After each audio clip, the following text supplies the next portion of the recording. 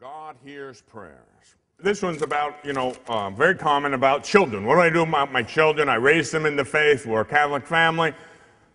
But, they're not practicing the faith. And I pray for them.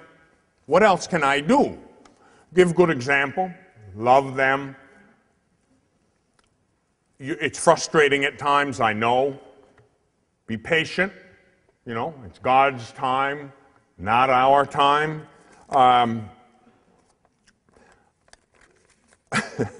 A tough old Italian lady came to me last year at a mission.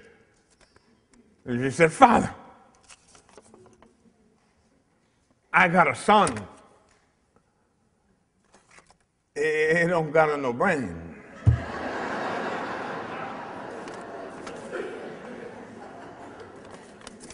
I've been telling him for years. He don't get it. He keeps doing stupid things over and over and over. I pray and I pray and I pray. What can I do? So keep praying, pray the Rosary every day. Is there anything else I can do? I said, well, there's a special prayer for the testaduras of the world. The people like me. The chooches, the jackasses, the ones who just don't get it.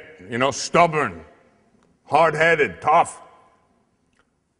Excuse my expression in church, but you'll never hear this from anyone else, much less any other priest.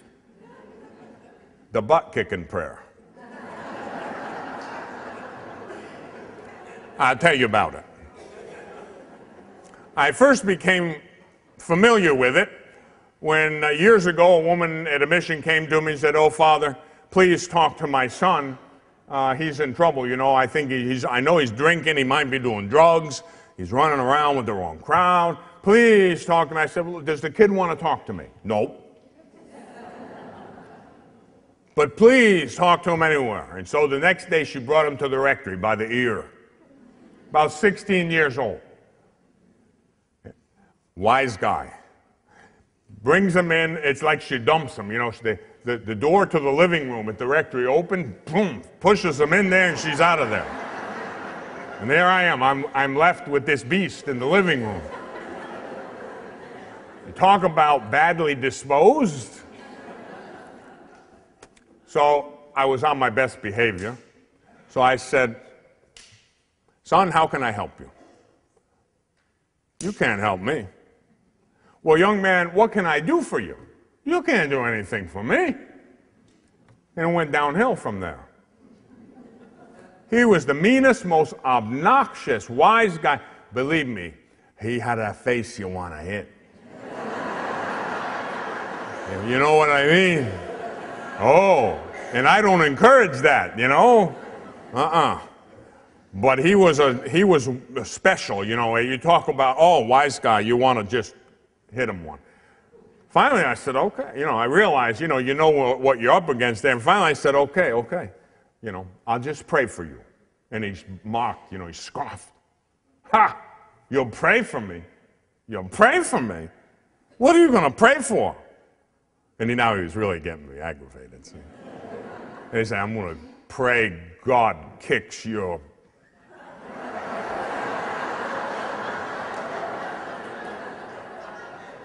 And that got his attention, He didn't ever heard that from a priest before. Get out of here.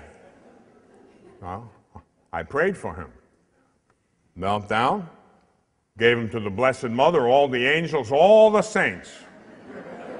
"Oh, Lord, kick his butt. Oh, Lord, in your great mercy, beat him up."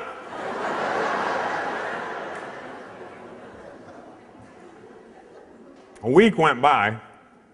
Mom called me, distressed. "Father, a terrible thing has happened to my son. He's been in a terrible car wreck. He's got broken arms and broken legs. He's in traction, this, that, the other thing." I remember thinking the profound theological thought, yes.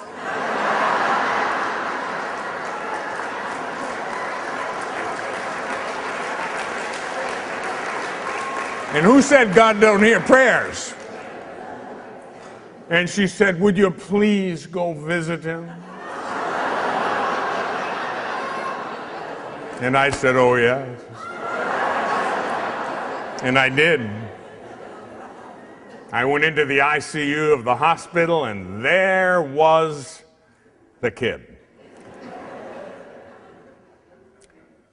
His arms and legs in traction, head wrapped up. He looked like the mummy. His little eyes poking out of the bandages, and I came down to the foot of the bed, and I just smiled at him. He knew. He knew. He laid in that bed, helpless, for a long time. He had a long time to think about his miserable attitude, about his rebelliousness, about his drinking and drugging and whatever else he was doing. And he became, long story short, he became a very fine young man. That's the butt-kicking prayer. My old Uncle Tony used to say, some people, you got to hit them right between the eyes with a 2x4 just to get their attention. That was me. That was me, hard-headed, you know. And listen, God doesn't want to hurt anybody. Don't get me wrong. God does not want to harm anyone, and we shouldn't either. I certainly don't. But I know human nature, and sometimes the arrogance is so deep, you got to, and I don't mean this physically, you got to let God slap them. In plain English, I'm sorry. You know, that may be too harsh for some people to swallow, you know. It's not very palatable, but take my word for it, it's real. And don't you think for a minute, you know, God's a better parent than many of us are. Okay? And God does not subscribe to that school of parenting that would make spanking illegal. Oh, he'll kick your butt. He will do it. He will do it. And he did it to that little teenage boy, and he's done it. He did it to me. Now, I don't wish it on anybody. I really don't. Except that I wish them to be healed. I wish them to get straightened out. And sometimes, with some of us, the only way to do it is the hard way. They will not do. You try to negotiate with little Joey. You try to negotiate with that wise guy, and he will spit in your face. You think you're trying to negotiate with a terrorist? Well, that there is a terrorist, a teenage terrorist, and you're not getting anywhere with him trying to negotiate with him. And so I'm not suggesting you beat him up. I'm saying just give him to God. But don't be surprised if God beats him up. He may well do. And don't get scared. Oh, my poor little daughter, my poor little son. Don't get scared. Praise the Lord. There's a reason for a lot of that kind of stuff. Hey, if I didn't, I could have been dead so many times. I could tell you story after story of my miserable life. I mean, I should have been killed in gunfights. I could have been in prison for drug stuff. I mean, when I think about it, I could have been dead 100 times over. Of course, my mother was praying for me, and my grandmother and all my pious aunts and so forth. They're all praying, and I believe the prayers protected me. But then in due time, finally, enough is enough. God reached down, grabbed me by the scruff of the neck, and shook me hard. Shook me real hard. Finally woke me up.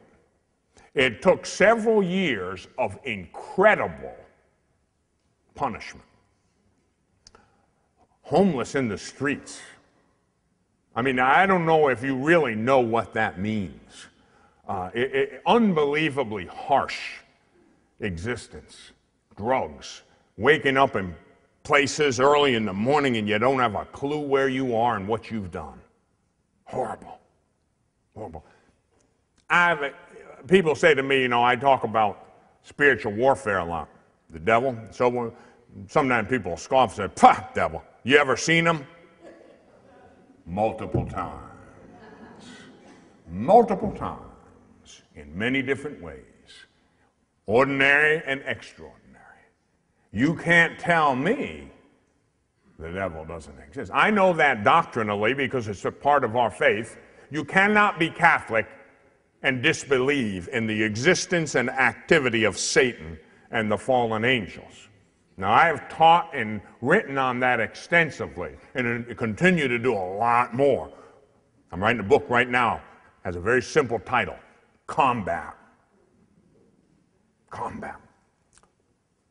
A field manual for 21st century spiritual warfare. And I'll tell you what, you don't believe in that stuff? You should have been with me on dozens of occasions, and you'd believe. I guarantee you, you would believe. I'll tell you a very interesting fact. I know any number of theologians and priests and wise guys, pseudo-educated lay people who think they're sophisticated in the faith, who don't believe in the devil. I've met a lot of them, but I've never met a single drug addict or prostitute out in the street who didn't believe. And that's an interesting commentary right there. See, they come in contact with the enemy all the time. The enemy owns them. And they feel that. They experience that. So, we are at war. And we've got to treat it like a real war, because it is a real war. So, get ready to fight the good fight.